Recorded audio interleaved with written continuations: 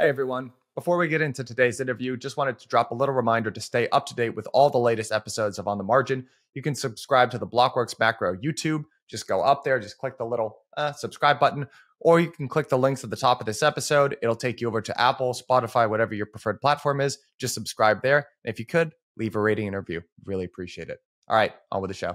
You should be actively excited about this time because it's going to be easier to team build and ship products than it will be during the bull market. It's kind of like what I would imagine it is to be an investor, training yourself to get excited when assets sell off. There's probably just like a little bit of mental reframing that you need to go through. You mean like masochism?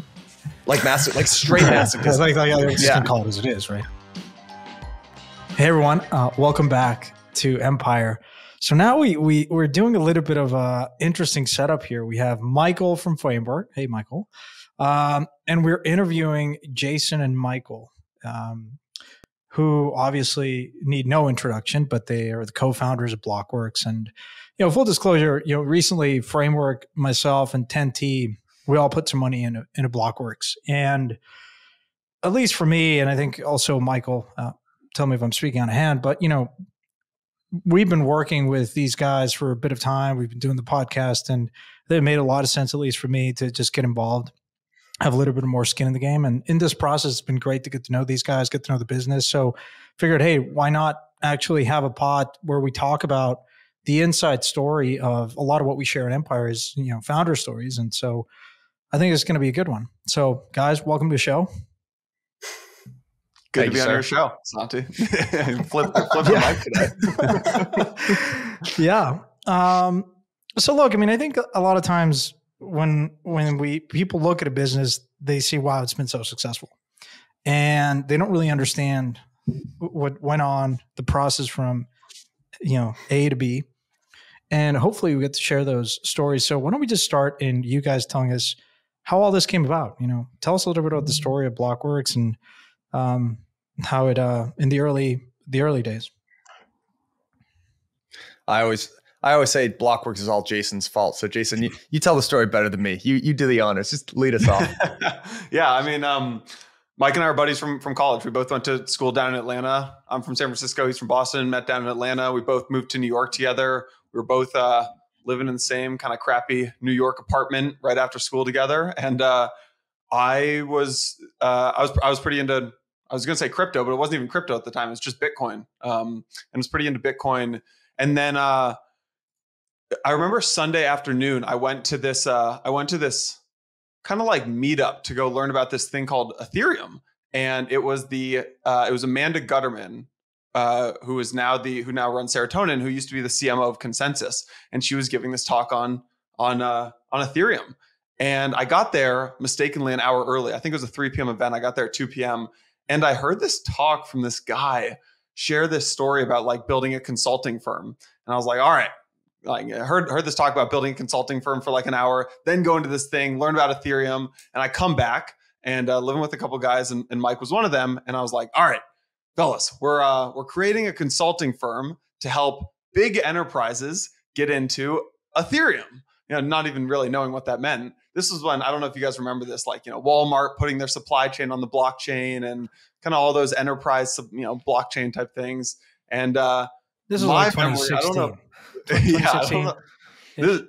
Yeah, exactly. And this meeting was 2017. And I don't know if Mike remembers it the same. I actually remember Mike being into it for 24 hours. And then the next day. I was not into it, dude. I was not. And then the next day he says, this is not a good idea, actually. And he explained why. But Mike, what is your memory? I had a slightly, my memory was like, I don't think this is a good idea. So I was working in a consulting firm at the time.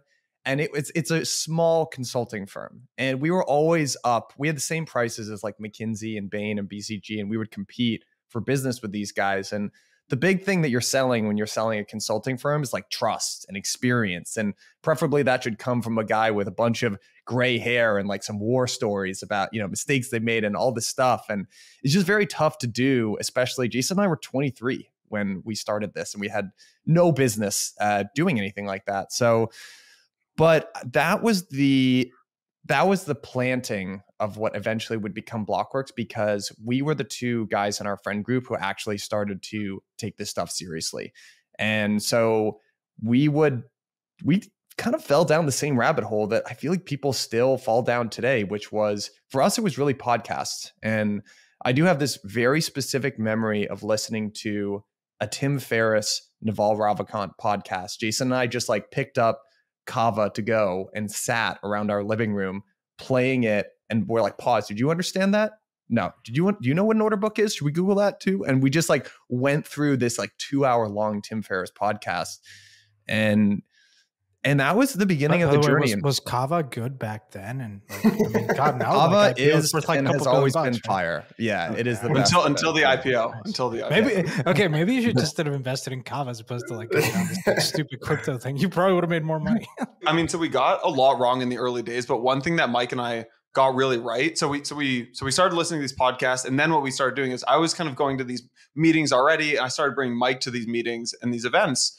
And I don't know if you guys remember these 2017 events. It was like starting to get into the kind of ICO boom. Like Bitcoin had started at like $1,000, had hit 5,000, then 10,000. The events were like were honestly very scammy and kind of schemy and like just not great vibes. But once in a while, you would hear someone on stage, or you'd meet someone who you were like, they get it. That's a kernel of truth in all of this noise.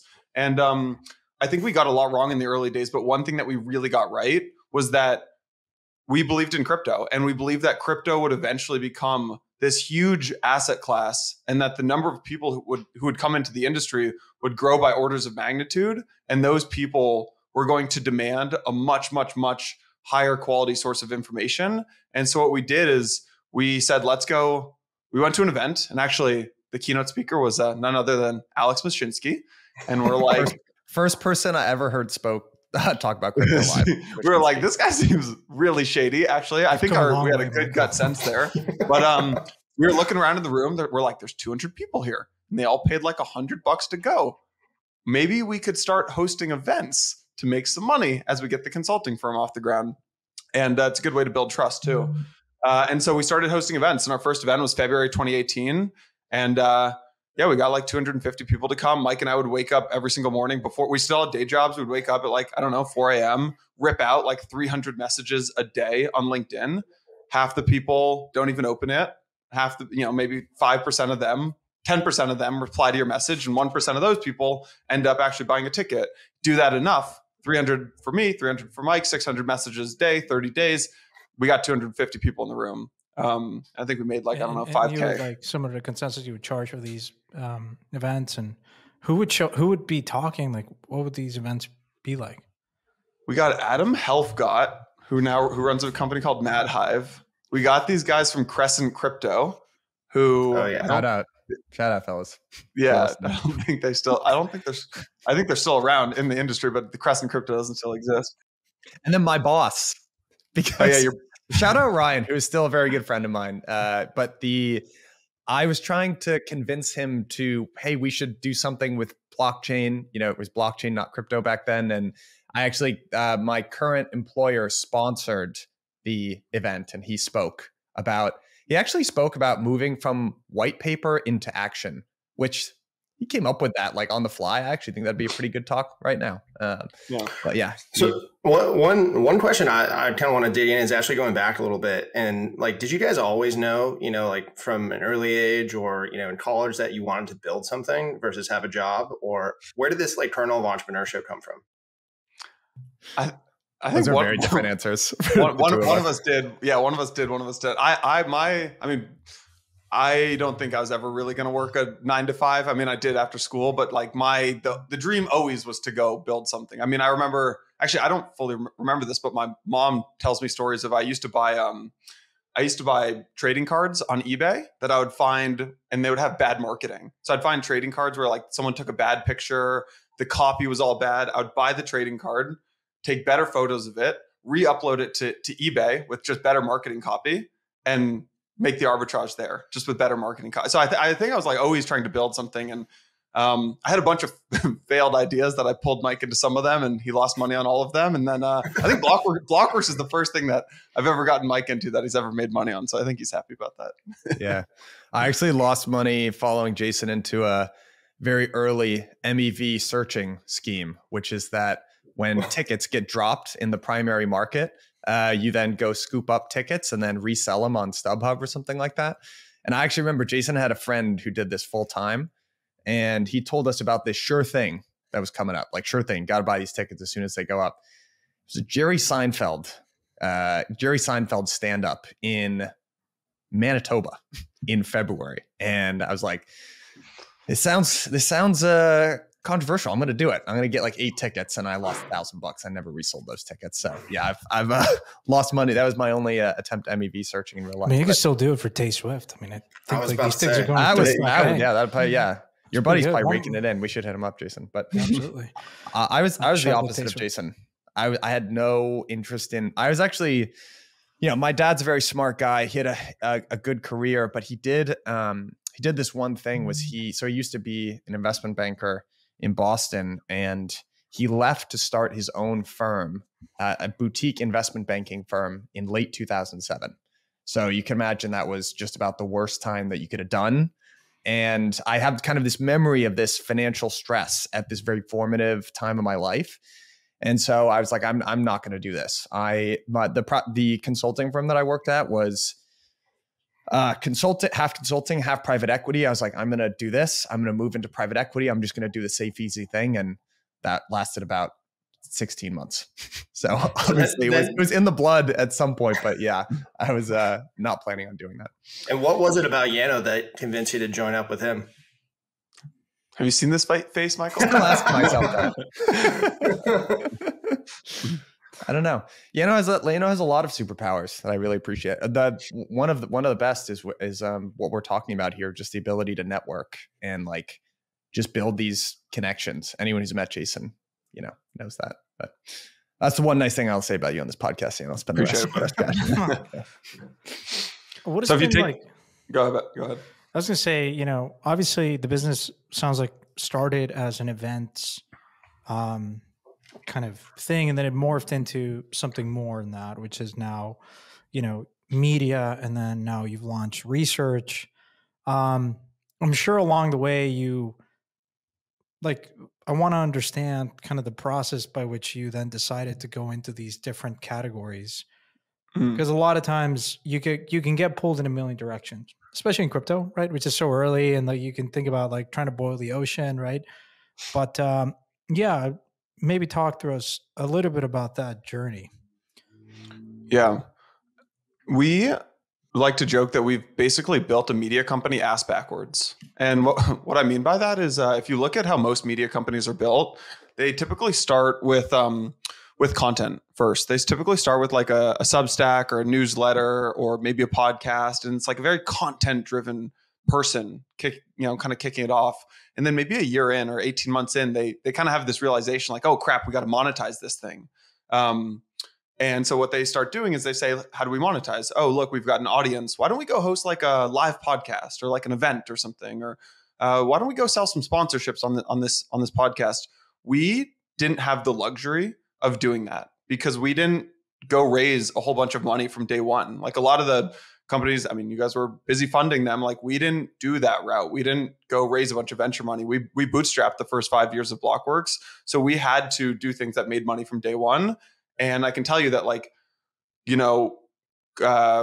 don't know, putting out content from day one was not a super profitable thing to do. So what we did was we started with events and we figured out how to make the events be a cash flow positive business. Once we figured out how to do that, we got into the next thing, which was podcasts. But even with podcasts, we didn't get into creating our own shows for, I think it took 3 years, right? I think so. The first podcast we ever did was with Anthony Pompliano. And we helped him build his podcast. He didn't have a podcast. And then he kind of said, I want to create a podcast. We did it with him. Then we did it with Meltem and Jill. If you got like Meltem Demirs and Joe Carlson, then we did one with Selkis. Then we did one with Charlie Shrem. And then once those were spitting off enough cash flow, we then invested in our own content. And we kind of did that like step by step by step. And it wasn't until actually kind of this huge crisis, probably the biggest crisis moment of the company, which was COVID, that we said, look, it's either now or never. We either go full blown media company, launch a new website, spend all the money we have and hire reporters and editors and get into the news business, or I don't know what we're doing here. And that's what we did. So I want to get into COVID. I think that's going to be a really interesting subject kind of in general, but I'm also curious, like what other things did you guys come up with? Any good harebrained ideas or random thoughts that you attempted and never followed through with? Yeah. Unfortunately, we followed through with some of them. We followed through with some of them. Yeah. Okay. Yeah. We had before we did anything related to our own content, we had a influencer marketing business where we would connect sponsors with like, hey, if you want 10 accounts to tweet about you or something like that, we would kind of connect them. And we tried that for a couple months. It was never really a big thing for us, but it was a nightmare. I still have I feel stressful just even talking about that. Only for crypto. Yeah. It's actually really embarrassing. Some people did it. Like some of the kind of influencers you see on Twitter, like they did it, but some we didn't really understand who were like the real big names, like the important people versus not the important people. We were just like, oh, they have 200,000 Twitter followers. So sometimes I'll go message someone like, Santi, I'd be surprised if you scroll to the top of our DMs if there's not like, hey, Santi, got a brand that wants to pay you $50K. No. Funny you mentioned that because I remember I was at Parify and I reached out to you guys and said, hey, we should do a podcast on DeFi. And both of you laughed at me and said, what the hell is DeFi? Like, go do your normal job. I remember that. I remember that too. Well, you know what, Santi? Do you want to know the real story of that? Was A, we didn't understand DeFi like you did back then, and we didn't realize it was going to be as big. But B, everything had to make money. Every single thing had to make money. And I actually remember that conversation really well. It was this woman, Gina, who was our first salesperson. She was like, I have this weird opportunity. They want to create a podcast. I was like, what are they going to pay us for it? And you guys were like, we're not paying you to go create a podcast. And we're like, well, then we don't want to do it. And like, I don't know if it's a regret. Mike, I don't know if you'd call this a regret or just a necessity, but like we did things in the early days that really weren't IP. They weren't valuable to the business. Like we hosted the Multicoin Summit for Multicoin for years. We, we did this influencer thing. We hosted other people's events, and we didn't invest in our own content. And looking back, it's easy to say like, oh, we should have just invested in our own content from day one. But we did those things because we had to say a DNA thing. It's a DNA thing that I wouldn't trade, honestly. I think a lot of companies in crypto have too long-term of a mindset and they don't focus on building sustainable businesses. And that puts them in bad spots. So I think there's a transition. Yeah. I mean, you have to make that transition though, right? You have to be able to say, hey, instead of just going to go off and make the bucks here, I got to take this and reinvest it, build my own IP, all the things that you're doing now. But that is a transition, I would imagine. It is. Yeah. And that for us was COVID. Yeah.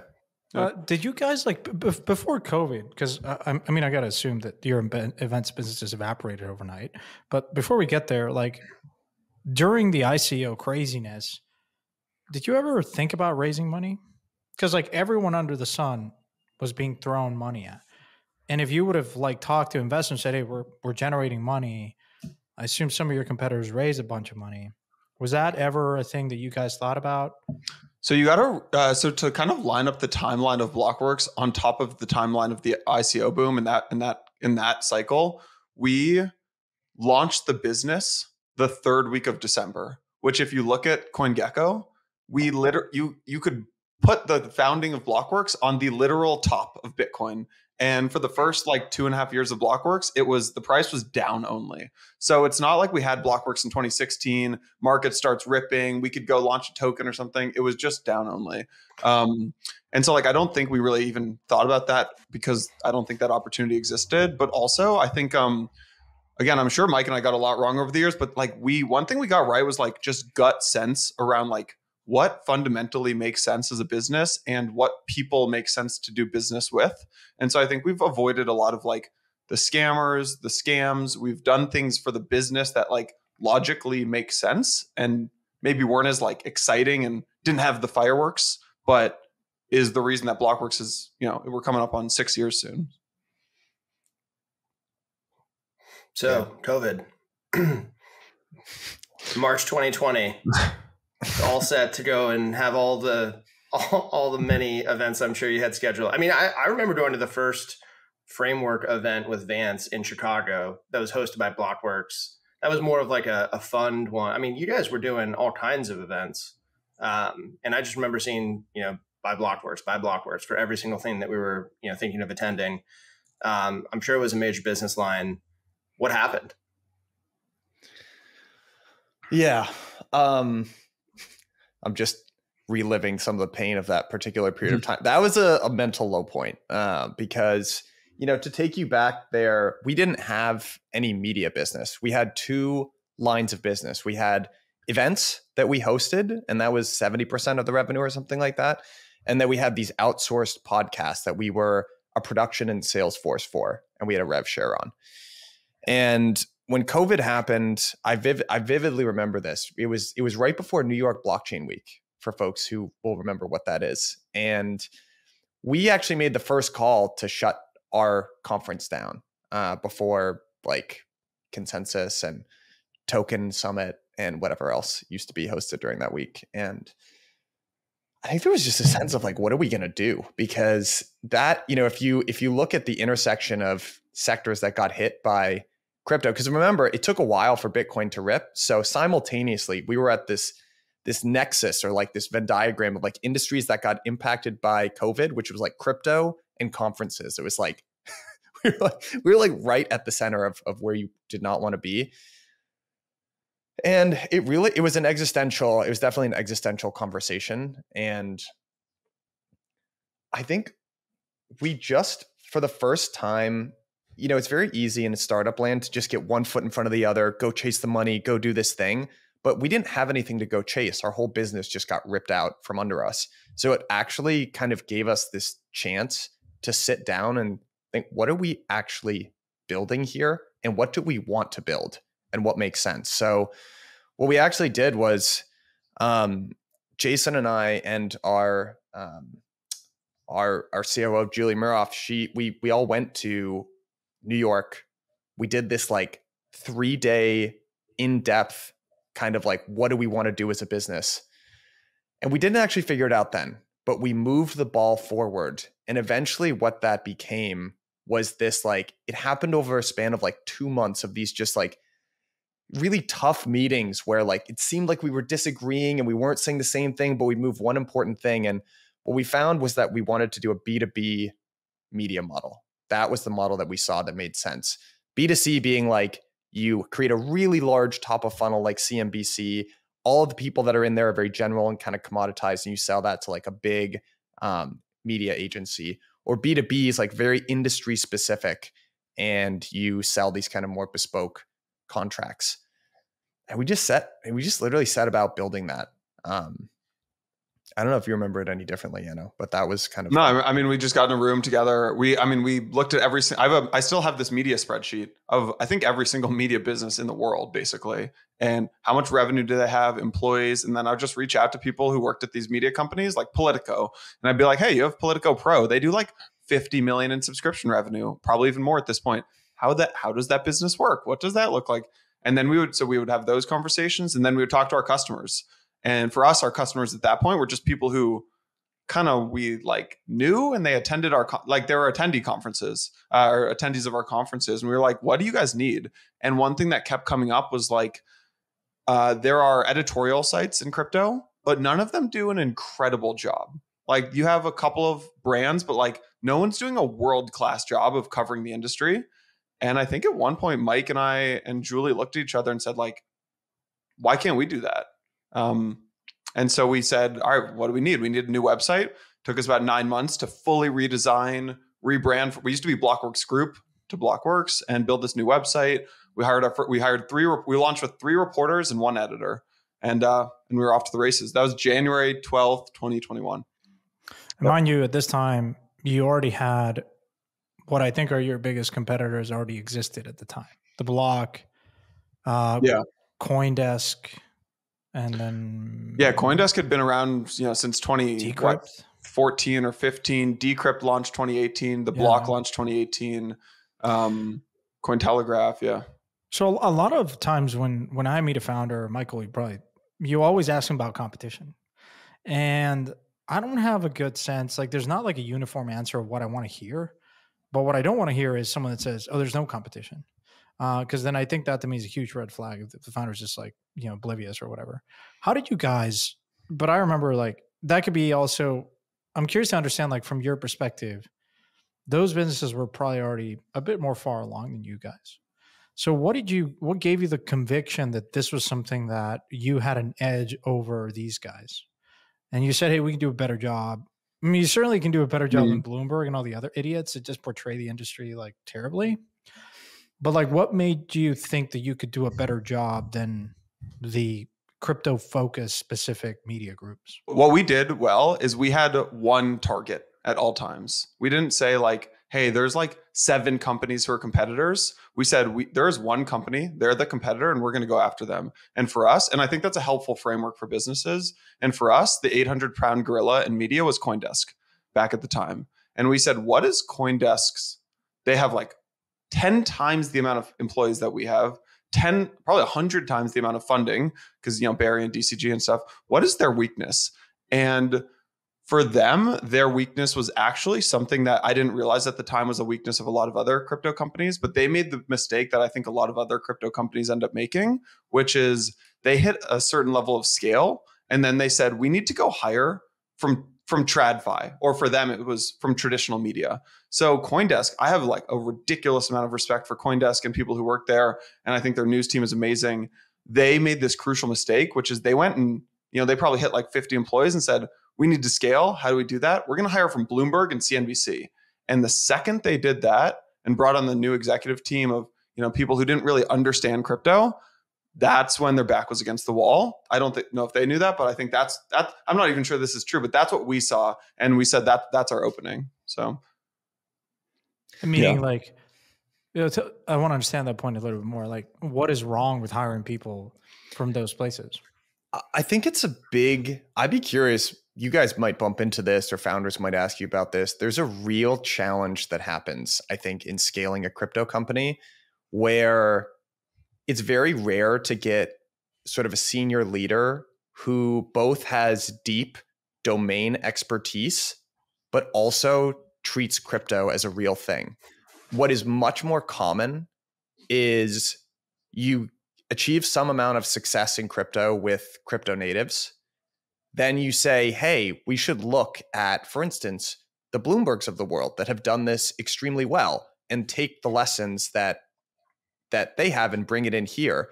And so you do that. And it doesn't have to just be Bloomberg, or I actually think Bloomberg does a pretty good job. But other, could be a really senior marketer or really senior sales guy or something like that. And that person comes in, they don't have a real belief in the industry. And they say, this is what has worked in the past, and I'm just going to carbon copy this right onto this company, and like, I'm going to crush it. And it never works. It like to a T, like very, very rarely seems to work. And I'm not really sure why that is. I'm not sure if crypto is just its own beast or if it's too early for a lot of the stuff that eventually will make sense to work. But you see these kind of seasoned executives try to take what worked for them in another industry and carbon copy it onto this one. And it just doesn't seem to work. And the simple insight that Jason is talking about was, at this point, we actually built Blockworks with like a thesis that was semi-right and semi-wrong about like who we wanted to speak to. And we had learned kind of at this point that the people that really knew what they were talking about weren't, I don't want to offend anyone. It was really like the developers and the builders that were like at the front lines. Those were the people that we talked to and had our socks blown off and were like, wow, these are really new, interesting ideas. And like, they deeply know what they're talking about. It wasn't who you would kind of like frankly, the slightly older people and the suits. And there are really good reasons and like contributions they make, but they weren't the people that knew what was going on and knew what was important. So Jason and I saw our competitors hire a slew of these people, and we were like, that seems like the wrong move. That just doesn't seem right based on what we think. But I think the other element too, Santiago, is like, I don't know if this is a good founder answer that you'd look for, if this is a big red flag that you should have asked me before, but there's not really a good answer. There's always competition. They have more money than us. We just here's the unfortunate we could answer. Do it. That's the real the unfortunate answer that I would love to figure out, if you guys have figured out how to suss this out, is like, especially in media, it comes down to execution. Can you execute? Like, And I think media businesses are a little different than, actually, this was probably, Mike and I had a lot of debate. Probably some of our bigger debates or arguments have come from this, which is in software businesses, a lot of times you have to like out innovate someone. In media, you have to out execute someone. And so I think I would look at other businesses in maybe the early days, Mike, I don't know if you would agree with this or not, but like, I'd be like, hey, they're doing this. Let's just go do that, but execute it in crypto and execute better. And Mike would be like, well, we can't. They're already doing that. I'm like, yeah, but we can execute better. And I think in media, that's how you win. Now it's a new muscle that we need to learn how to flex as we're building our software business, which is our research and data and governance platform, because you can't just out execute. You have to like out innovate and think farther ahead than your competitors. That's a different muscle. But for media, yeah, it's an execution game. What's your criteria for hiring? Like when you talk about like not hiring a suit from Bloomberg or CNBC or whatever, but you clearly have hired, I don't know, how many people are you now? 60 plus. Yeah. Do you get involved in every hiring decision? Like a la like Sergey and Larry from Google? Yeah, Mike or I still touch every hire at this point. That's yeah, I mean, it might not be, it's probably at the like, in the final round or something, but Mike and I are still hands-on. Yeah. And people talk about this fluffy thing called culture and whatnot. And what would you define like a common denominator framework of things that you look for in people, especially like a make or break, where you say, no, you know what, like might be super talented, but no, not a good cut for this place. Also, just to say, there are very few organizations in crypto that are 60 people plus.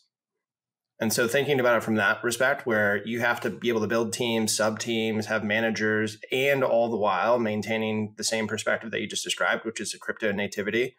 I think that's, hats off, but also, would be very curious to hear more about how you've done that. I will open it up a little bit and just say, when we launched Blockworks, I thought the hardest thing that we were going to have to do was build our website or go sell a 6-figure sponsorship. The hardest thing by far, and it's not even close by orders of magnitude, is building a team and scaling a team. I don't know if you would agree with that, Mike, but like that is I think you have like 3 roles as a founder: set the strategy, push the speed, push things to go faster than they would, things would get shipped if you weren't there. And the third, get people rowing together. And honestly, at this point, like Mike and I spend a lot of time on that third bucket, getting people to row together. And I think it starts with like who you think about hiring, all the way to like your culture and your values and things like that. I mean, I have 2 traits I look for when hiring. Like one is nice people, honestly. Like that sounds really fluffy, but like we have this airport test. If you're at the airport with someone and your plane gets canceled, like, are you going to be stoked to go sit at the bar and have a beer with them for 8 hours? Or are you going to be like, oh my God, I have to go sit with Santi for 8 hours? Like brutal. And we had the same test with, to be fair, we've never actually met in person, so we don't really know this. We have no permissionless. Yeah. I mean, we even talked about that when we were talking about investors. Like we didn't want people who are like, oh, they have money, but that, we don't actually enjoy them. And the reason for that and why it's so important in crypto is there are so many people who have made so much money that it can go to their head really quickly. And we want, like, I think we have a very like empathetic, kind, and like generous and nice team. And that was really important for us. The other thing was that I look for is curiosity. Above pretty much everything else outside of kindness is curiosity. And there's a real reason for that, which is crypto moves far too quickly to not be curious. And if you're not naturally curious, you're not going down like weird Wikipedia rabbit holes and weird Reddit and Twitter rabbit holes, like you will just get blown in the dust. Like if you think about what people were talking about in crypto in, let's say 2019 was like prime brokerage, institutional custody, fire blocks. 1 year later, boom, DeFi summer. If you weren't paying attention, you get completely knocked on your ass. And so I look for curiosity. Mike, what do you think? I would say we have a filter. I agree with everything that you just said. We have a filter, absolute red line. If we catch a whiff of arrogance, it's curtains. I think that's actually probably been the most successful hiring trait. Like we have said no to some extremely successful, extremely qualified people that we were sure could have done the job very well, but you can sense it even in an interview setting. And we just do not allow those people into Blockworks. As a media business, to your point, Yano, you get to understand maybe the narratives and the evolution of that and what's like percolating. I've heard both of you say recently that you haven't been as excited. Like this is the moment where you've been the most excited, which, you know, a lot of people might disagree with. What are you seeing? And what have you, like, when you put it in perspective of all the different hype that has existed in the industry and you covering it from the media side, like what's different today than maybe perhaps a year ago, 2 years ago? I don't know if that question makes sense. I think in a funny way, there actually was a great podcast that Kobe gave like years ago. It was during the bull market, and you know, this kind of secret to making it in crypto, and it was just find a way to stay interested during this period of time. Really easy to say when everything is ripping and you can say you're interested in it, but really you just want the number to go up and you're just checking your MetaMask or CoinGecko or whatever it is. And it's very difficult at that period of time to parse out the signal from the noise. You also have a lot of people that are frankly making really bad decisions in real time that are getting rewarded for it. And it's very difficult to ferret out which ideas make sense, which protocols are real, what is worth spending my time on. The gift that you've been given now is there's way less fluff and hype. And the people that are still here are serious people. There's no reason to be here if you're not serious and committed. And one of the things that's changed in the last year and a half is that people are actually focused on solving real bottlenecks. And I don't think that was the case before. It was, you know, the nth DEX or borrow lend protocol with like one little parameter tweaked, and it just wasn't particularly exciting. Whereas it's just much more engaging to learn about stuff that's solving actual problems, I would say. And that's what it's been for me, I think. So maybe along those same lines, you know, you've got this team of 60 people. You're also having to keep everybody interested.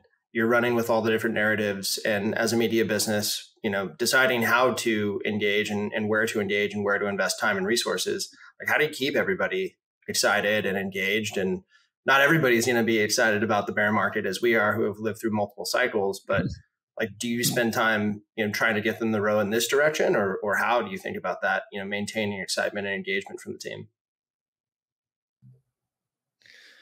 I think that's really tough because everyone needs something slightly different. Everyone is different on their stage of the particular journey, and they need something different. And there's only really so much that you can do.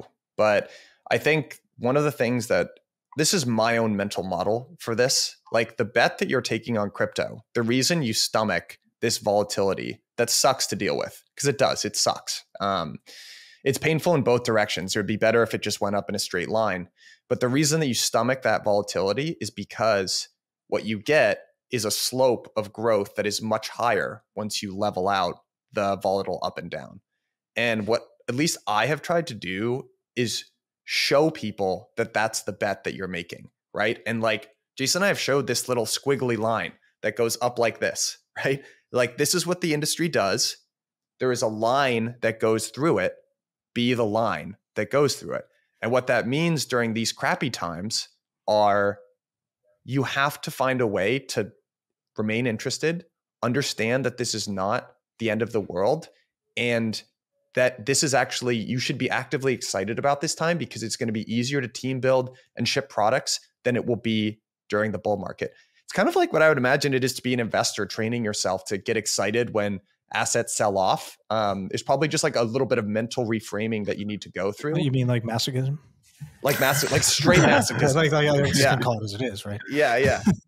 I think it's easier as an investor, right? Because you're looking at the prices and you're saying, okay, I was able to buy this at X. You know, if you liked it at 60, you're going to like it at 20. Yeah, exactly. But you don't have that immediate feedback in the media business. Maybe instead of, you know, how you think about the team and, you know, kind of getting the excitement and engagement from the team, how do you think about the business? You know, where are some of the bets that you're making, you know, now as you look to the future? So the big thing that we've been focused on for the last year is building the research part of our business and the data part of our business. And the way this all fits together is we started as a pure play media company, which looks like a funnel. And great media companies have something at the bottom of that funnel. And for us, that's research. And this is the part, to Jason's point, where this is where you need to get a little bit strategic, because you're investing in like R&D in the form of engineering and a strategy here that's like much harder to just pivot instead of like being a media company. And I think the insight that we had for our research product was that if you talk to people, there was a period of time in crypto where it's reasonable to say, I'm going to be a one-stop shop for all data and analytics in crypto, right? That was a reasonable thing at one point. But it's not actually a reasonable thing now. It's for like a whole bunch of different reasons. It's, first of all, crypto moves too fast and there's too much stuff to cover well. But the engineering lift of doing that is immense. It's extremely, extremely expensive to build a product like that. And so a lot of companies, initially, their value proposition was, we're going to be a one-stop shop. And then you've made this promise to your customer and you've sold yourself on that value proposition. You've locked yourself into a bet that doesn't really make sense. So we had this idea of starting niche. We were like, instead of covering all of these different sectors and everything, this was where it was a gift. We had limited resources. We didn't even have the opportunity to do that if we wanted to. So we had to pick one niche, and we just wanted to do it really, really well. And this is another point where I think there's kind of like an art and a science of like, when do you listen? How many times have you been told, just ask your customers, like just talk to your customers? And you kind of have to do that, and you have to listen to your customers, but you also need to know when to not listen to them and to have a thesis on the way that this industry is going to play out. And we had like two theses, which is one, start narrow instead of broad, and then allow yourself to grow into it. But then the other thing was that eventually crypto is going to shift from mostly a trend following investing space to one which is more based on fundamentals. And those were the two big theses that we had in terms of building out the research product. And it's allowed us to be like tighter and get the quality, the content and the data and analytics and the governance stuff better for our little sphere of the universe. And then we can expand out from there. But that's what we've been doubling down and really building aggressively. Yeah. And connecting the two sides of the business, right? Because this is this brand new core competency for us, brand new platform.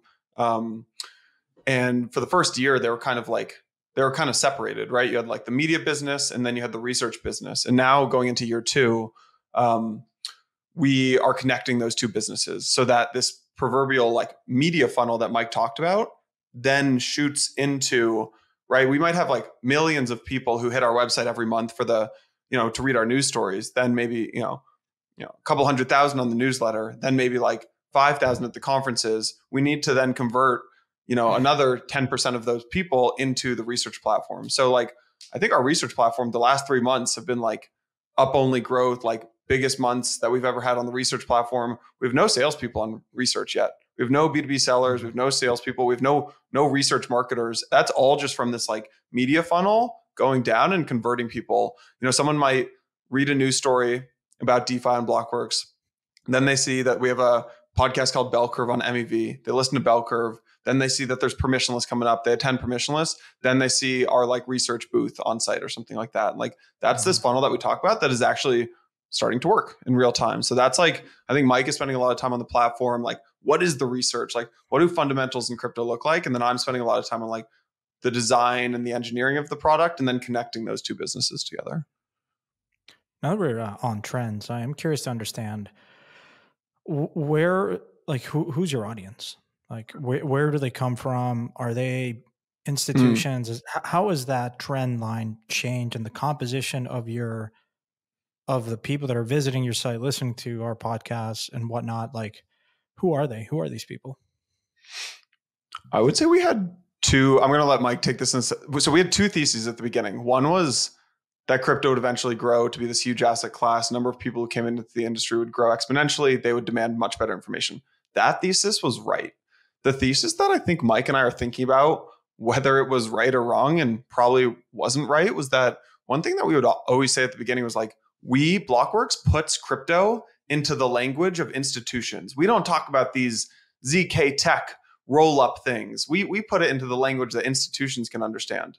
That is what I'd call like the old Blockworks. The new Blockworks is like, we are pushing deeper into the dark forest of crypto. And like, if you look at even just the content that we're putting out, it's like the 2 recent podcasts that we launched, 0x Research and Bell Curve and Lightspeed as well. Like, we are going deeper into crypto. And because of that, our audience is evolving. And I would say our audience of the first, maybe 1 to 3 to 4 years of Blockworks was like very TradFi institutional audience dipping their toes into crypto. And we were this like safe place for them to go. Now our audience is becoming, I guess I'd call them like power crypto users and people who like work in the industry full time. Mike, I don't know if you would agree with that kind of adjustment or evolving.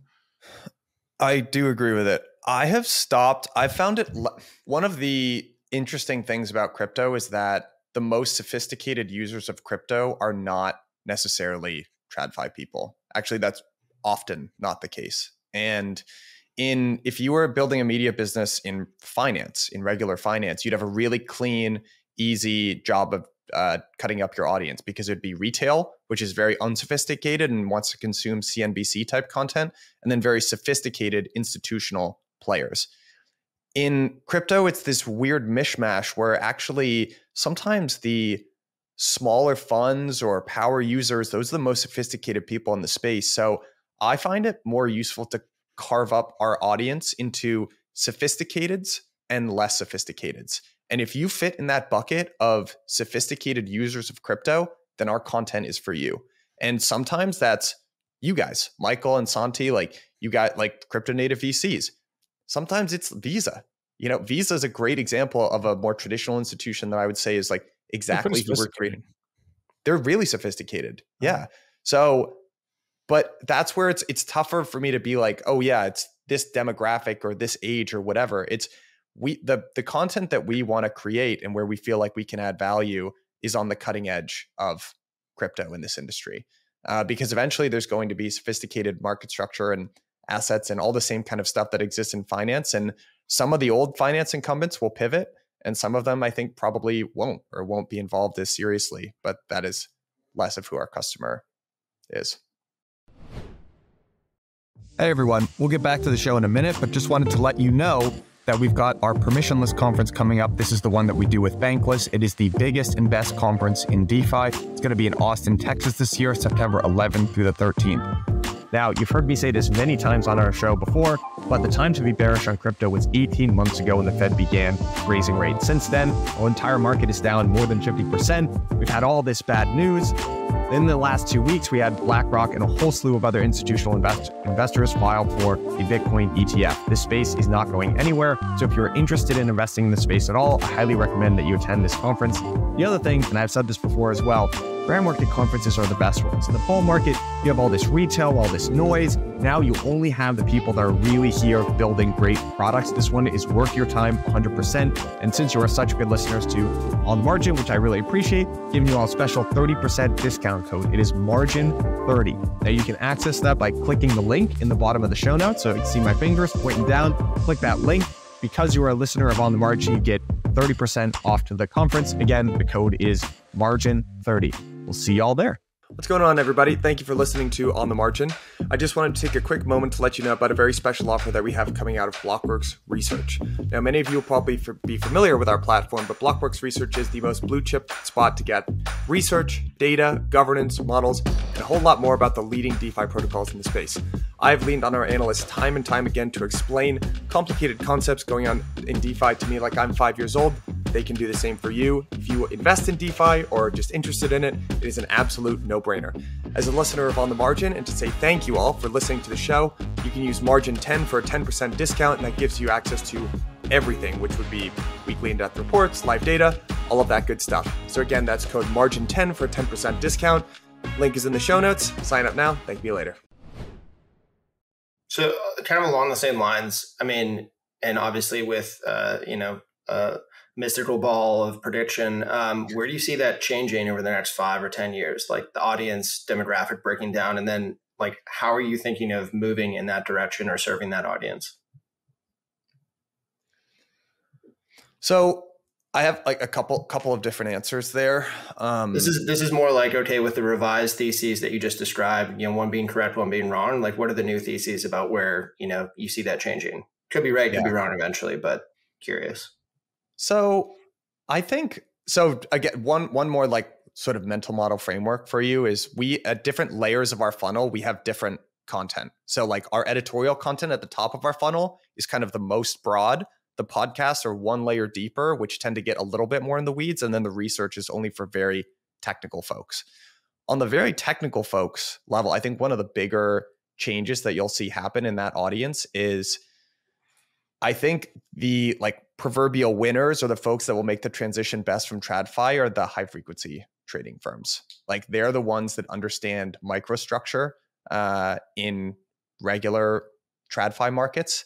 And you already see them. A lot of them are very active, but there's a very directly transferable skill set to market making on a very short time scale in TradFi, and all of the stuff that's happening in MEV and building blocks and all of that kind of thing. So I think it will become I think there's going to be a lot of migration actually from TradFi at that level into kind of like, that would be the audience for our research sort of content.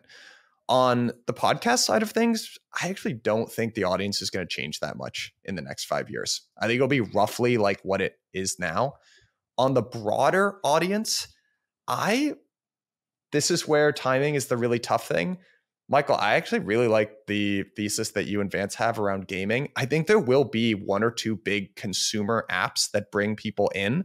Maybe it's NFTs, maybe it's gaming, maybe it's something like that. But I think that audience gets a lot more normie on the top of our funnel, if I had to guess. Like that's how I see the audience changing over the next like 5 years. I don't know, Yano, if you think differently. No, I agree. And I think one of our challenges is going to be, I can confidently say that Blockworks covers and puts out research about DeFi better than anyone else in the industry.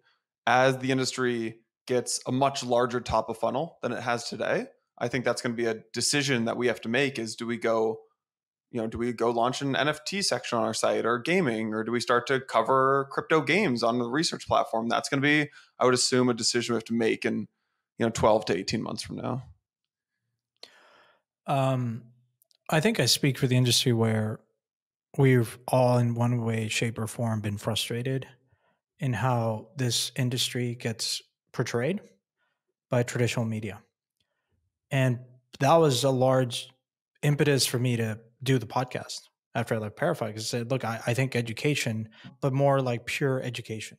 Like, because I think people are really lost in this journey. There's like a big divide between a lot of noise and bad portrayal in traditional media, and then all the influencers out there that are always trying to shill and sell you stuff, but like kind of like under the hood of we're educating. And then there's like what I think you guys are doing, which is more genuine content without an agenda. But like, do you ever feel the need or the like to make this the Bloomberg of crypto? Like really go out and try to, I don't know, like convince the more mainstream narrative and like control that. Because I've heard you say all throughout this podcast, we want to be niche, we want to be really focused on our core audience, and maybe that was true since inception, like just for better or for worse, you just had to focus on a few things. But as you have more resources, you keep growing, like, do you ever see a place in the world where you become that huge media conglomerate that really starts to influence, the millions out there that are getting fed pretty bad information about this industry? My mom has this saying, which is, you can't make anyone do anything. And she says that to illustrate the point that my sister and I were hellions in high school and put her through a lot. And she couldn't make us do what she wanted us to do. But I think it applies in this situation a little bit. You can't. This was where Jason and I erred in the original thesis for Blockworks. You cannot make someone who does not care about something care by putting it in different language. They simply have to come to crypto within their own frame of thought. And frankly, a lot of the ways that people start becoming interested in the space are wrong. I was a consultant. I did supply chain consulting, and I was really interested in that. It took me a year to find out that that was completely useless. And everyone is going to come to crypto in their own individual way. And I've actually stopped worrying about that. And I just believe that it's going to happen organically. And the best thing that we can do internally as an industry is just create products that people want. Once people are primed and interested and using this stuff, that is where I see Blockworks shining and winning and helping move us in the right direction. But I don't think it's possible to go out into the world and change people's perceptions. The industry needs to do stuff, create products that people want, solve real problems, and change the narrative that way. And then we can talk about it in a fair way. I do think traditional media has put itself at a disadvantage. It has covered it so publicly, so loudly, and so wrongly for such a long period of time that all we have to do, the way that at least I view it, is we just have to wait for this industry to indisputably prove itself, and then Blockworks will be positioned. They portray the internet terribly, right? You've seen all those interviews of like, Bill Gates are like, why would you want to build this? And like, yeah. So I guess that's a great point around like consumer. Santiago, I have one more thought. I have one more thought on that. Have you guys read the Bloomberg biography? Yeah. It's called Bloomberg by Bloomberg. It's a really good book for anyone who's like building in data or media or anything like that. Bloomberg, people think of, so like, who are the big media behemoths today in finance? It's Wall Street Journal and Bloomberg, right? Those are like the two probably creme de la cremes. And if you're in Europe, maybe Reuters as well. Back then in the 80s, it was and 90s, it was Reuters and Wall Street Journal. The Journal in the US, Reuters in Europe. The way that Bloomberg got on that pedestal and became one of those like the power players, they didn't just go like try to compete with them from day one. There were actually a lot of interesting partnerships that they did. So the first thing that Bloomberg ever did was they supplied their bond pricing to Reuters.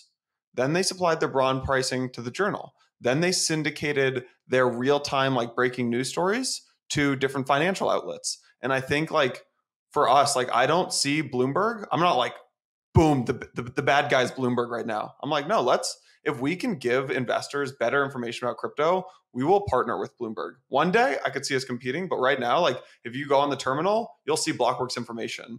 You'll see Blockworks news very soon. Hopefully you'll see Blockworks research stuff. And that's like I think we can be helpful to them right now. One day we'll compete, but I think we can be helpful. That's a great point. And Michael, back to your point, and I want to ask you both, maybe Michael, you as well, but like just curious, like what do you see as the more promising consumer products and applications? I mean, you talk about gaming, obviously Framework, you guys invested a ton in that as well, but from your vantage point, guys, you cover this and you break the stories and you make the research. Where do you see the most amount of interest, and where do you see the categories that you think are going to have the most amount of legs in the next cycle? It's very hard to get the broad. I think that's the question we're all asking, right? Which is, what is the app that's going to get product market fit and bring 50 million people into this space? If I had to guess, it would be something around gaming or NFTs. I just think it will be. I do think there is probably a different definition of product market fit for DeFi that is less about strictly the number of users that they have. And it probably has to do more with TVL and cash flow and real profits being extracted, right? Like an example of that would be Uniswap turning on the fee switch or something like that. And just, by the way, Uniswap itself is an unbelievable success story. I mean, they've taken they're vertically integrating. They've taken the wallet layer, they've got their front end and the app, they've got the aggregation layer with X, the liquidity layer with 4, and they'll probably launch their own chain at some point and get settlement too. I mean, I think there are success stories like that. I also think I had long drinks with a guy this week, and people have been talking about the killer, so in the internet, people are like, what is the killer app going to be? And people from the very beginning kind of had it, right? It was like social media, it was e-commerce, they didn't really get the platform business model, but they had the ideas in the beginning. And we've got non-sovereign money, we've got a platform that you can build apps on permissionlessly. I mean, these are not nothing things. These are already $100 billion outcomes. I sort of feel like there's this existential question about what are these things going to be. I think we're looking at a lot of the killer use cases already. They're just not mature. So not enough people are using them yet. And we're really worried about it. I would guess we're already looking at a lot of the major use cases, to be honest with you. That's kind of how I feel. And then you just need to be patient and wait that people will eventually use these things. And I believe they will. I'm really optimistic about that. I would agree with that. I think we've got it with DeFi right now. Like DeFi is it, but I think what people get wrong is DeFi is a B2B business. It's not a B2C business. Yeah. And so we've got these like incredible, what almost look like it's like the crypto version of B2B SaaS businesses. It's like DeFi has now like a dozen protocols that spit off a bunch of cash flow. They're sustainable. They've got massive businesses on top of them and funds that sit on top of them. And it's this like interoperable ecosystem, for better or for worse. But then like actually this weekend, someone posted this question on Twitter being like, what apps would you miss the most if they left or something? And the first thing that came to mind for me was actually Blur and OpenSea. Like those are probably the two apps that I go on the most, is like Blur and OpenSea, just for NFTs. So I've got to assume like it's something that we can't see yet, but it's going to be some NFT thing in 2025 probably. I mean, stablecoins, right? Stablecoins. I was just interviewing Jesse from Coinbase yet again, and God, I mean, the whole vision of Base makes me incredibly excited. As a catalyst with account abstraction, with USDC as that conduit, like holy shit, like. You know, he was talking about like a restaurant points, like a program that is deploying on Base. And you're like, yeah, you could see the vision, right? You know, restaurants issue an NFT, that's your loyalty, you get points, and you pay with USDC. You don't even whip out Apple Pay, none of that jazz. Like it's just, everything just works, right? And yeah, I think Coinbase might just become that like everything app. And it's incredibly exciting. Well, only thing I'll add to that is I totally agree. I think, Mike, you said it well. People had the original ideas for what would ultimately end up working on the internet. The one thing that I would add to that is it took catalyzing events for those things to become real, like SSL to make e-commerce actually work, and like the ability to take digital photos and upload them to make social media actually work. Like, I think that there's going to be sort of extraneous, third-party events that make all these things real. And it's really hard to predict what those events will be. And it's more, a social prediction than a technological one in a lot of senses. But I think we have the ideas of what will work. It'll just be something that happens, because some random event makes it possible. Yeah. I totally agree. You know who I think gets this really well is the Solana ecosystem and this kind of like this D-pin. I think you can squint at D-pin, which is, and see how this space might end up evolving. It's like stuff that takes place on crypto actually leverages hardware and might eventually influence hardware, and then actions that people take in real life. I actually think it's clearly not where it ultimately needs to be, but I think you can squint at that and see a very attractive future for crypto actually. And it actually might solve this big problem of like, how do you incentivize gig workers and give them upside, which would be pretty cool. But that's a little further out there. Guys, I have a question for you guys actually about Blockworks. Here we go. Here we go. This is the part where Santi usually drops off. Third degree. Yeah, exactly. You guys see a bunch of businesses and pass on a bunch of businesses. I'm actually curious because never really asked you guys this. Like, why did you invest in Blockworks? What was the reason? I mean, I'll go first. I think Santiago said this at the start. First and foremost, getting to know you guys and having that happen even long before there was even the idea of an investment opportunity. Having the podcast together, listening to all the content, seeing the maturation of the business.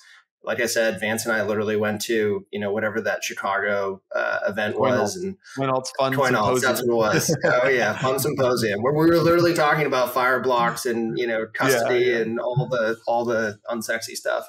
But no, and watching the progression of everything and, just having people on the framework team who can understand sort of the trajectories of media in the industry at a deeper level than maybe like Vance and I would be paying attention to. And Adam on our team talking about you guys and recognizing all of the crazy stuff that was going on simultaneously and how everything was lining up. And then, talking about the potential of the research platform. And frankly, like the question that I thought was the most telling was, okay, everybody has a research platform. Everybody's working on this. Which one do you use? And the answer is like, well, I really kind of don't. And it's because there isn't one that has all of the encapsulated information in a digestible manner.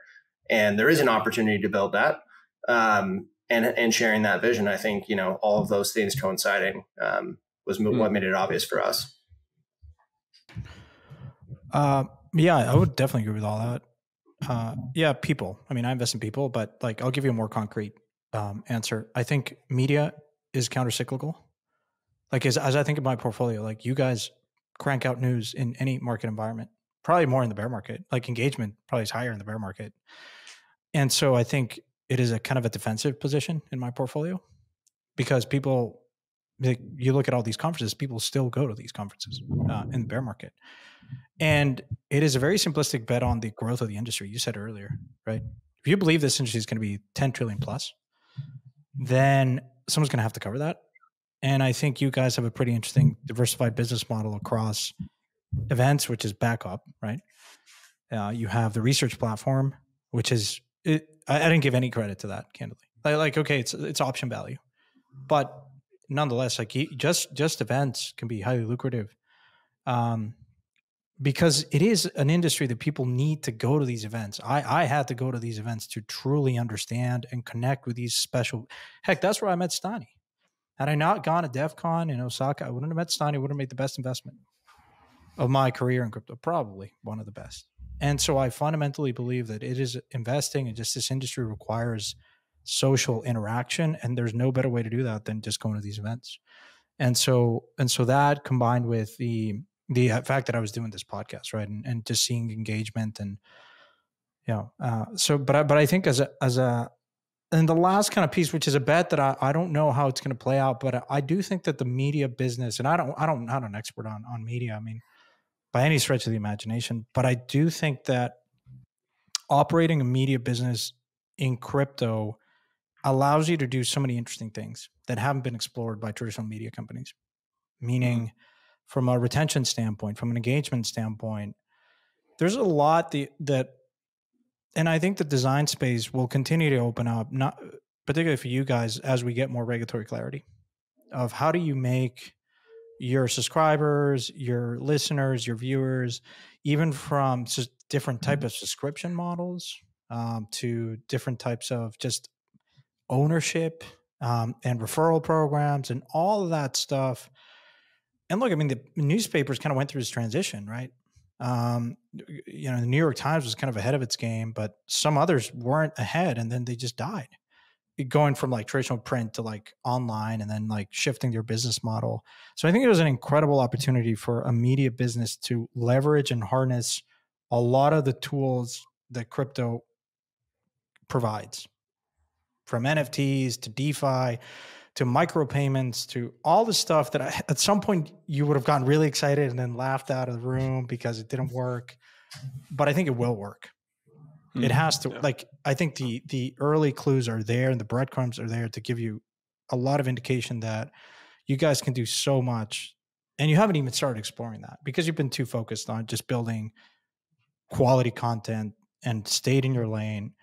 And I look at that and I think, okay, now I think is a different inflection point. And I think it made sense to raise money at a time where you can really blow this out in an interesting way. Yeah. It's funny you mentioned that, Santi, that last piece about, I don't know about DeFi and micropayments, but I also think there will be a great media business built leveraging NFTs. It's there because, if you're a founder at all, the pain of trying to put something out there and getting people to care. This is Elon Musk's great magic, is that he can make people care about things. And NFTs have this I actually like the way Luca Netz talks about this. I got Pudgy Penguin pilled, but it's this like small core group of people that really, really, really care. And that isn't something that you can sell millions of dollars of sponsorships against, but it's valuable. It's really valuable. Yeah, I mean, you can. I mean, one of the you. other categories I'm really excited is prediction markets, and so them being like oracles for true information, and you're kind of seeing. I mean, buy some investment poly market, obviously, but like still, like it's really fascinating the way that like you're surfacing a lot of information without having to corrupt. And I think Chris Dixon talks about this a lot in the journey of an influencer. It starts with really authentic content. It gets you that first 30,000, 100,000 followers. And then at some point in that curve, you realize that you need to corrupt yourself for better. And these people, I'm not saying these people are bad. I'm just saying because the platforms don't give them and don't share enough resources, a lot of the monetization that they get from selling ads, they have to sign sponsorships and do all this stuff. And the quality of the content degrades. And I think you guys have an opportunity to do things differently because crypto allows you, I mean, all the token model allows you to share more equitably with creators. And so you think about having an organization, like maybe it's not hiring another 1,000 reporters. Maybe it is surfacing insight from the masses and then somehow having a way to curate that and rewarding people in a way through NFTs or whatever. You know, I'm speaking out of my ass here, but just these are some ideas that I think you guys, it's not going to be me, right? Because I'm a terrible builder. I don't have a good enough imagination, but you guys do. And I think there's a lot of potential to harness a lot of these things, right? To really change how information gets surfaced and also reported to increase the veracity of that information. Santi, I agree with a lot of what you just said, but let me just poke at that one thing about sponsorship being the thing that degrades the quality of the content. The thing that I think especially influencers fall prey to is this audience capture, which is you get a reputation and a following and a brand saying it's usually like one small set of things. The things that work, the thing that works on social media are very small, simple repetition, speaking directly to a group of people. And then you see this all the time. People try to, once they get like 150 or 200,000 followers, break out of that mold and say different things, and their following turns on them. So I don't think it's the business model. It's the way the algorithms reward you. And then you build up a following and a business that might be dependent on that audience. And then you can't say different things because they will turn on you. And just look at like Bitcoin for a great example of that. You know, I mean, that's what happens over there. So I don't know. I think that's the over there in those corners. Over there. But I like Bitcoin a lot. I do, but I can't. It's hard. It's so hard to engage. It's so hard to engage now. You know. No, I mean, I've noticed the frustration. Like, I think a lot of the changes that has happened in Twitter, now X, have been good. Like subscriptions and sharing payments or whatever. But it's also you can see in real time how it's changing the algorithm and how many likes you have. It's just like it's very confusing and it's frustrating. And I can't imagine how frustrating it would be for someone that their livelihood depends on connecting with their audience. Like for me, I don't know, but like for other people, it's their livelihood.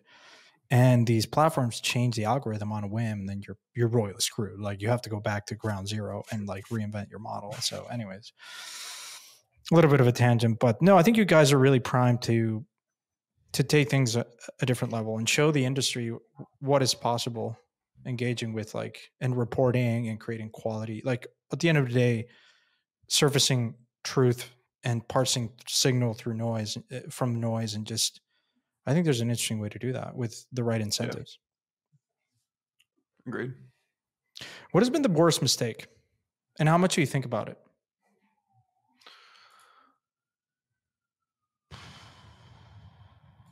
I have an answer for you. That's a mistake we've made like multiple times and we'll probably keep on making. Mike's like, I made this mistake yesterday. Which is not checking for rats in the podcast room. Wasn't there like yeah. I still remember this time. We did have a plant that died once, and that was pretty terrible too. But no, I think it is underestimating the complexity that happens at higher numbers of people. Like Jason said, I kind of had this idea that you'd come up with strategy, but like you get this from listening to a lot of podcasts, which you can probably tell I do. But the way people talk about it on stories is you have this inspiration or this idea and you go do this thing, and that's not really what it is at all. And really most of like managing people is just hard people problems and like listening to people and talking to them and organizing them and moving them in a direction. And at every single juncture where we've done real aggressive amounts of hiring, Jason and I think we've underestimated the amount of time it would take to integrate more people and get them bought into the same thing that you are bought into. So I don't know if there's any one drastic, like, oh, we did zigged when we should have zagged, but it's this small thing of underestimating the amount of work that is. Yeah. I was going to say the exact same thing. It's like sub 10 people is the entrepreneurial stage, right? Things are super informal, super fluid. Pre-COVID, we were all in an office together, just like you could shout at someone. That's the first stage. Second stage is 10 to 50 people. That's like the delegation stage where like Mike and I had to learn how to like get things off our plate, and like we couldn't actually do everything. And like the two challenges there become like communication and coordination, I think. And then we're in the like what I would call the professionalization stage, which is for the first time we need like standardization and like product like processes and procedures, which pre this phase I was like, we'll never have that. That's what slows companies down. Like, and now here we are, we need it. And I totally see why it happens. And then the next stage, like I'm sure as soon as we get this stage figured out, we're going to be at 100 people. And that's the next stage is like 100 to 500, which I guess you could probably call like the specialization stage. Like, and that the challenge there is like silos form and like communication and collaboration between departments gets super hard. And then you figure that out, and then you become, and then you hit the bureaucracy stage, which I'm assuming just like agility becomes the main pain point there. But communication. Yeah.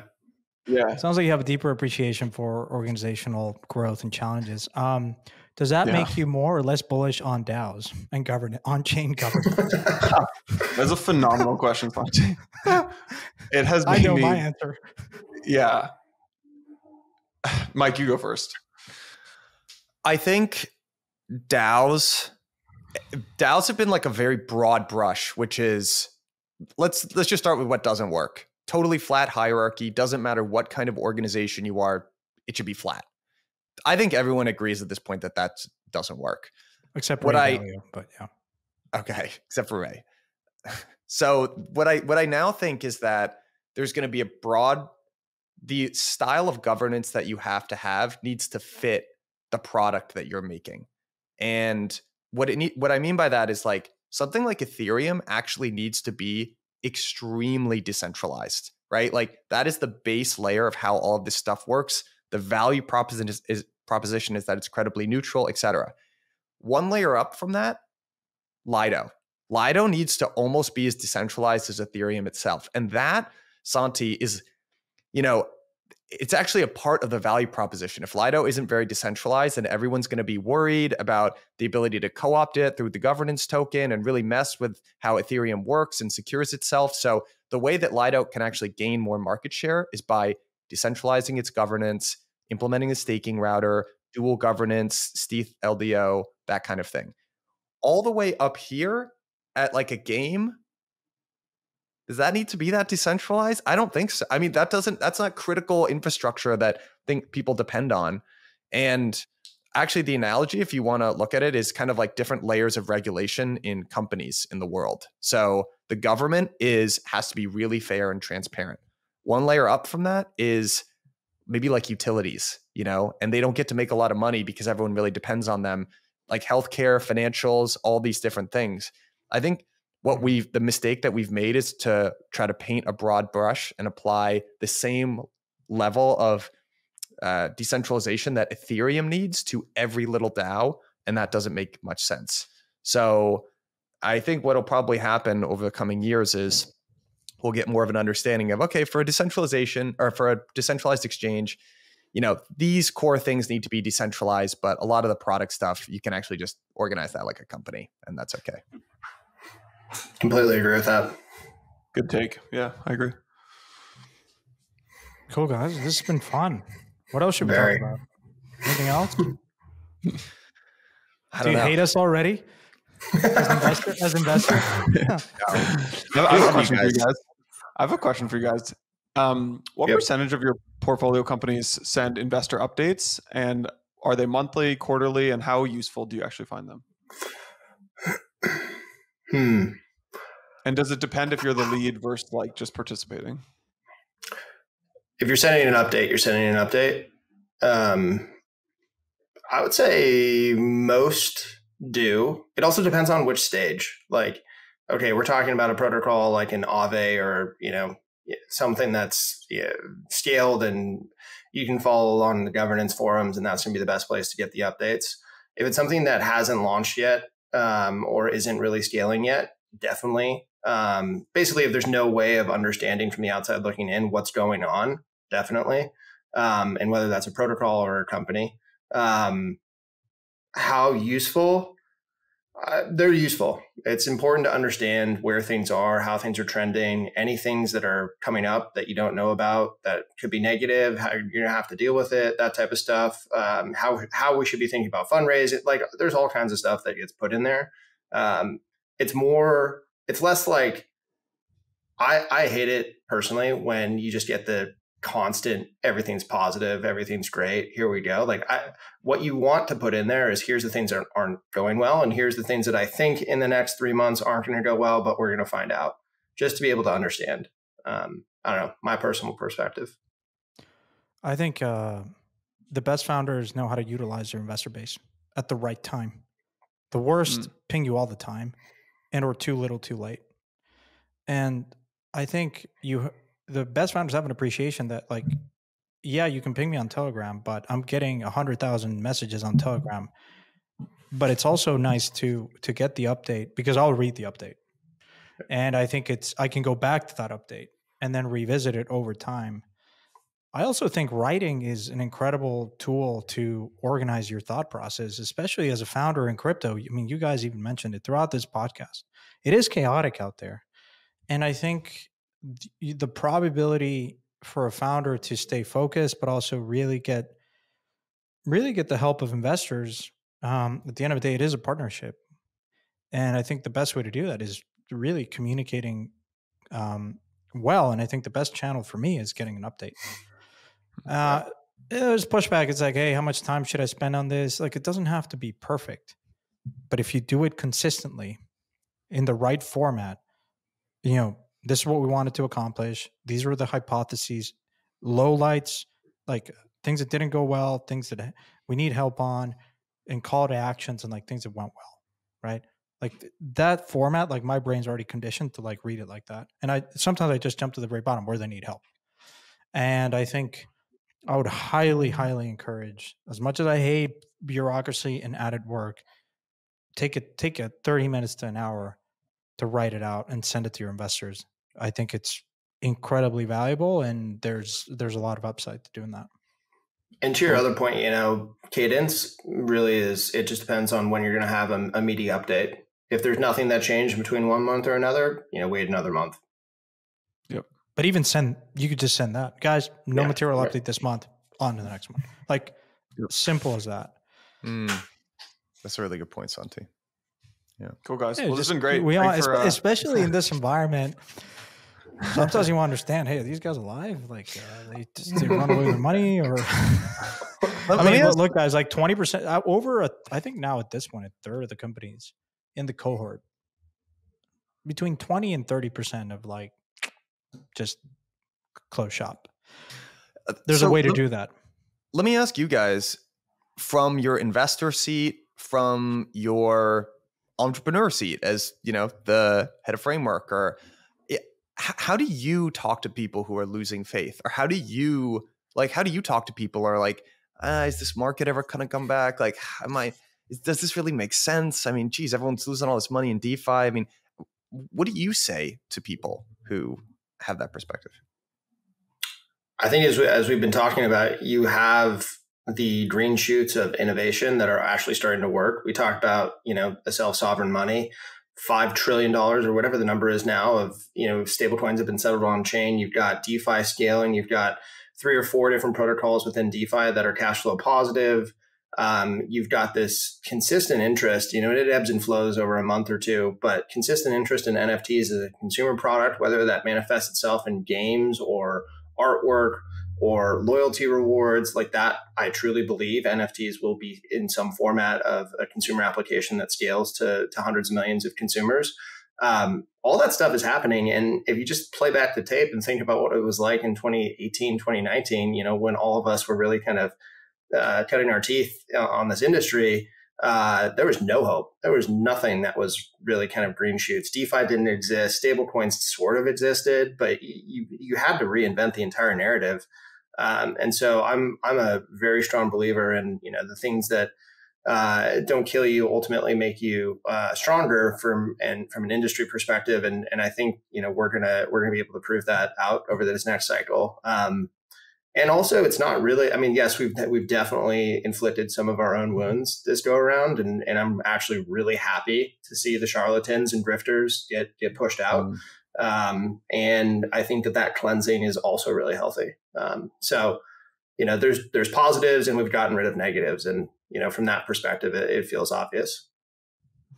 I was thinking about that over the weekend and just today. Like, there is, especially as a result of interviewing someone like Jesse at Coinbase, like if you go and talk to builders, I think most of them today are actually really optimistic and motivated, the real ones.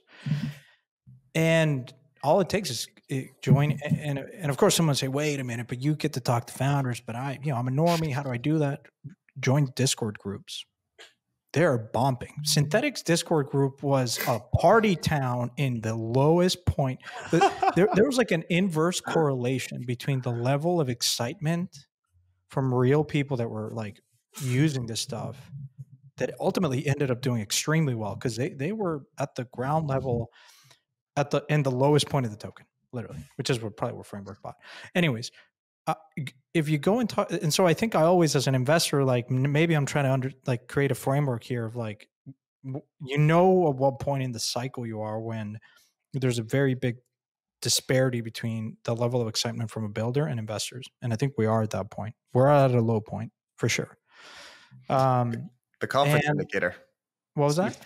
It's the conference indicator. It's like if there are a bunch of developers, you buy. If it's a bunch of investors, you sell. Yeah, like ECC, right? I mean, bumping, right? And so yeah. I mean, I think that's one. You said it also, Michael. Like, I'm not here to convince people, like trying to pull them in, right? I ultimately think we do have to deliver on beautiful 10x faster, better, cheaper products. I think we'll get there. We tweeted this weekend about like adoption. Look, infrastructure. We can't blame infrastructure this time around. But to your point, Michael, from Framework, something you said is really great, which is we're now debating which use cases and what's real and what's not.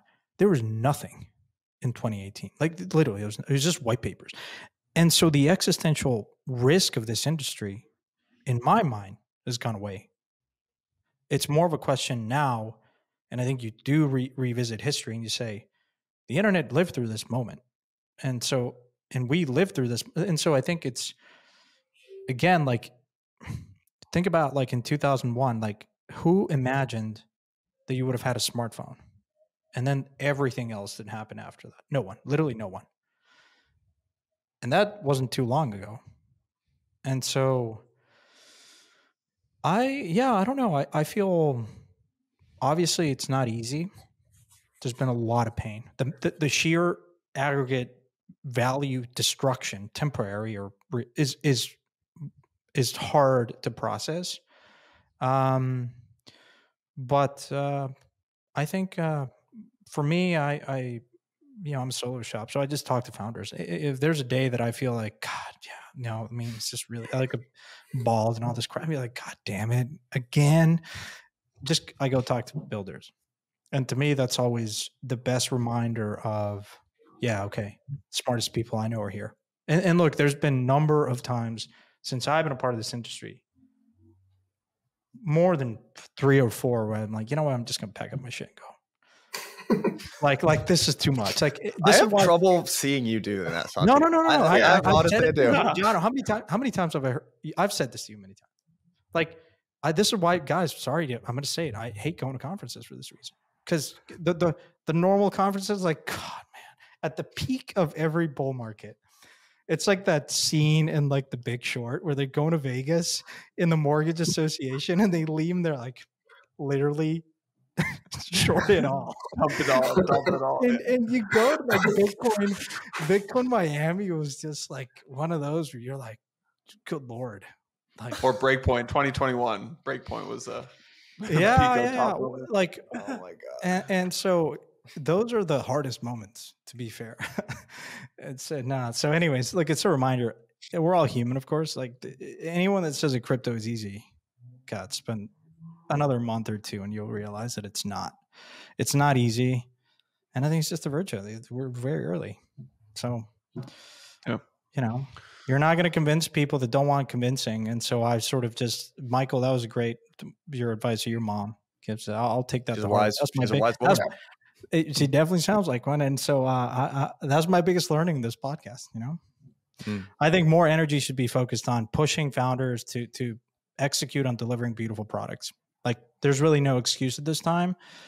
I think with account abstraction, with all the L2s, like we have a really good opportunity in the next 2-3 years to deliver.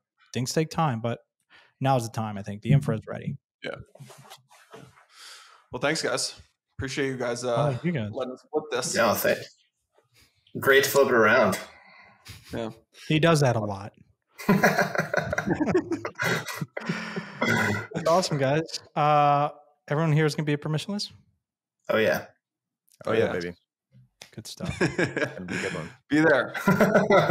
Be there. Let's go buy we always have to plug permissionless. You know, there's a huge purple banner that will show up right now.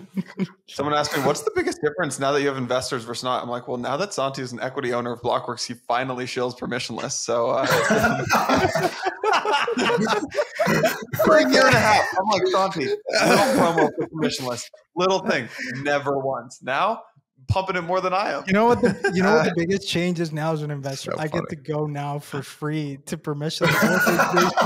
I'm a speaker, and he said you were paying for your ticket. I'm like, well, wait a minute, I didn't get the number. This is why these guys have been bootstrapped for 5 years. They even charge speakers. Jesus Christ. Got to keep the lights on, Santi. Got to keep the lights on. Yeah, me too, man. Awesome, guys. Hey, this has been a real treat. All right, fellas, we can wrap. Thanks, everyone, for listening.